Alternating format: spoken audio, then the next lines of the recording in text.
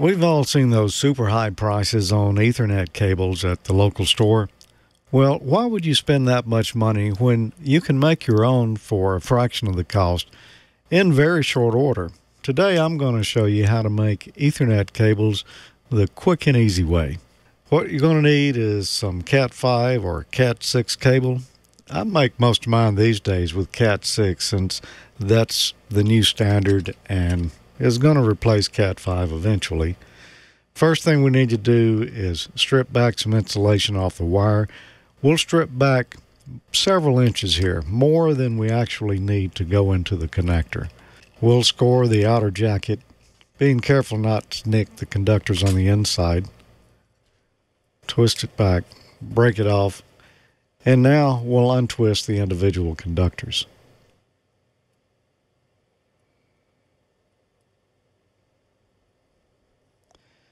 And we untwist them a little further down inside the jacket.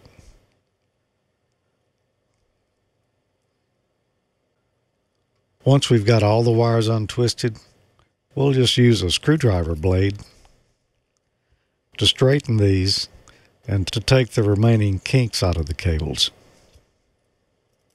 The next thing is to put the wires in the order that we'll be fitting them into the connector.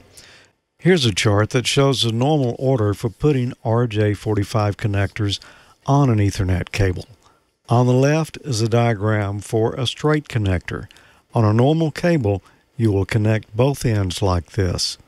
On the right is a diagram for wiring a crossover cable. With a crossover cable, one connector is installed in the normal straight order, and the other end is installed as shown here for crossover.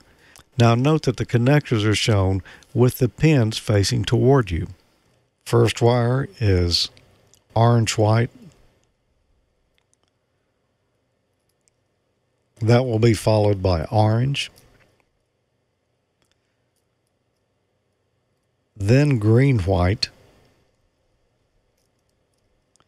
and we're being careful down here at the bottom that these things aren't very twisted up.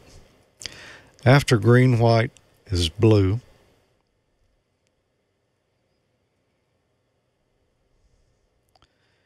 and then blue-white, and then green, and then brown-white and brown. Now we'll try to keep these straight, pull them beside each other.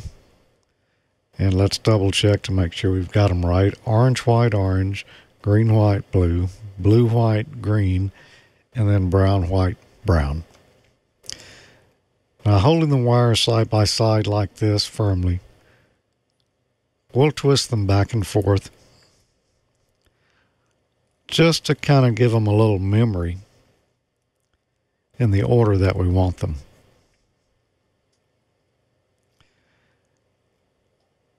Now we should have some straight conductors exactly how we need them.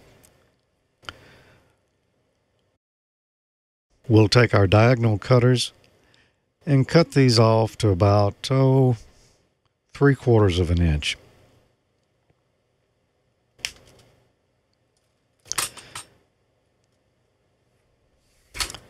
And you want to be careful that you get them straight across the ends.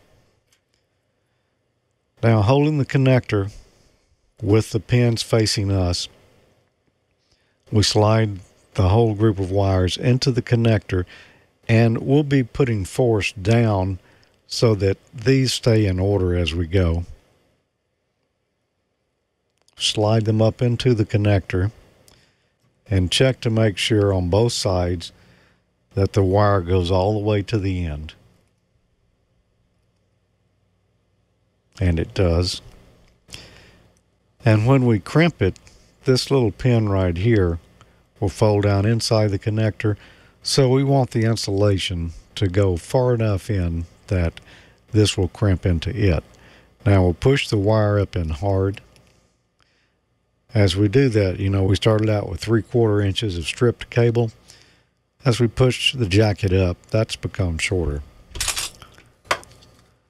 Next, we'll insert this into our crimping tool,